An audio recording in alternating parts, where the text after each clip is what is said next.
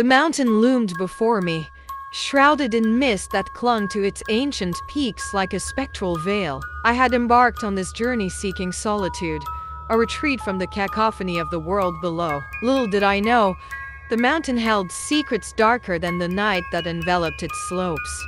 As I ascended, the air grew thin, and an eerie silence settled around me. The crunch of my boots on the rocky path echoed in the stillness. The moon cast long shadows, playing tricks on my senses. A whisper of wind carried faint, indistinct voices that seemed to resonate from the very rocks beneath my feet. In the heart of the mountain, a dilapidated cabin emerged from the mist, its windows like vacant eyes staring into the abyss. A strange compulsion drew me closer, the creaking of the door echoing through the desolate landscape as it swung open with a ghostly groan. Inside, the air was heavy with the scent of decay, and the flickering candlelight revealed a room frozen in time.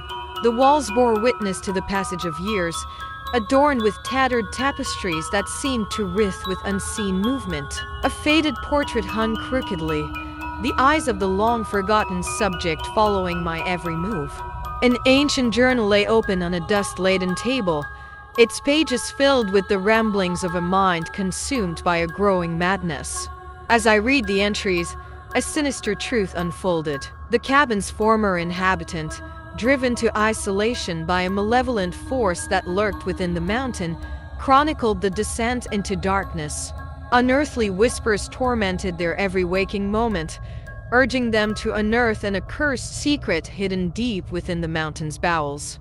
Compelled by a morbid curiosity, I ventured further into the cabin, discovering a trapdoor concealed beneath a worn rug. The pull of the unknown drew me downward into a labyrinthine network of tunnels that seemed to twist and coil like the innards of some ancient Eldritch beast.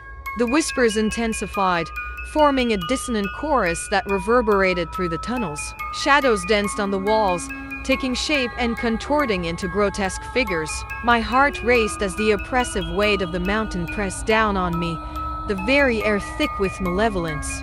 In the bowels of the mountain, I uncovered an ancient chamber bathed in an otherworldly glow. A grotesque altar stood at its center, adorned with symbols that seemed to writhe with a life of their own. Unearthly whispers crescendoed into anguished screams as I realized the horrifying truth: the mountain was a vessel for an ancient, malevolent entity that hungered for the souls of the living. Desperation clawed at my chest as I stumbled backward, the walls of the chamber closing in around me. The air turned frigid, and the ethereal glow of the symbols intensified. I could feel the malevolence coalescing, a presence that transcended the bounds of the mortal realm.